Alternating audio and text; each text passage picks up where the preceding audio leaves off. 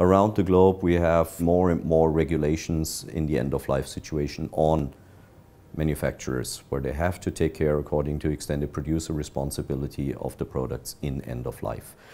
So when there are collection targets and the producer has to prove that he has taken care of properly of a certain amount of products, he has the obligation of also taking back the products. Supply chain innovation is the part of looking at reverse not as a must in the way of I'm obligated, I have warranty returns, I need to take care of that.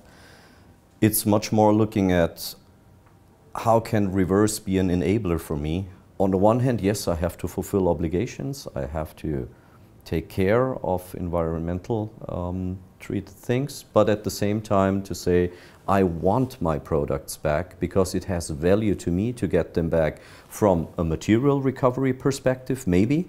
If the material recovery is not the point, it could be also parts harvesting and for my repair channels and everything to get value out of these streams and reuse products in my own streams and controlled way again, not leaving it to others to do that in an intransparent mode maybe. We're always looking into what else is around that reverse process and how can you use reverse to enhance your business models overall.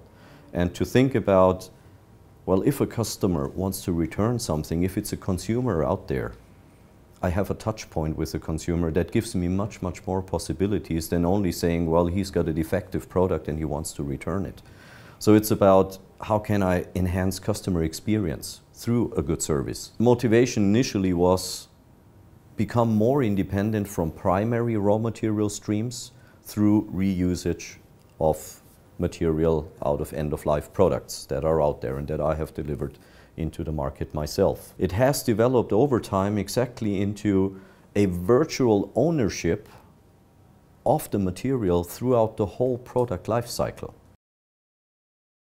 A limitation today in this process again is you don't know where your products are, you don't know how many you will be able to collect back. Changing business models from not selling products anymore, but renting products out, looking into pay-per-use models, will create a total new dynamic out in the market and create an enormous need for reverse processes. Asset tracking in the way of having one product identified with like a serial number, but then having the additional information of saying I know where it went to, I know at which location it is today, I know who is using my product, I most probably even know for what it is being used in that situation. So is it a consumer that has a computer, for example, only in his home, or is it a business that is using my product out there under a certain condition and for a certain time?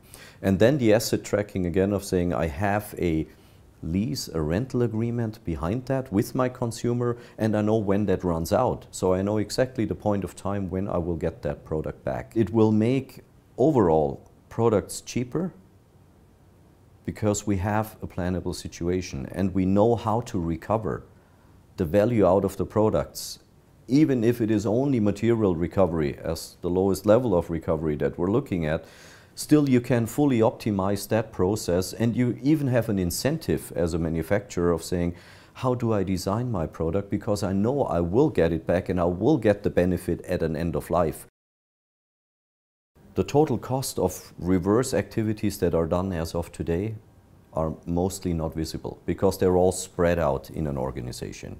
You have part of it that is captured in the sales department and taking care of these things. You have other parts that are run by the service department. And then finally you have people taking care of compliance. Only very rarely we see companies that have pulled that all together and have a full understanding of their total cost.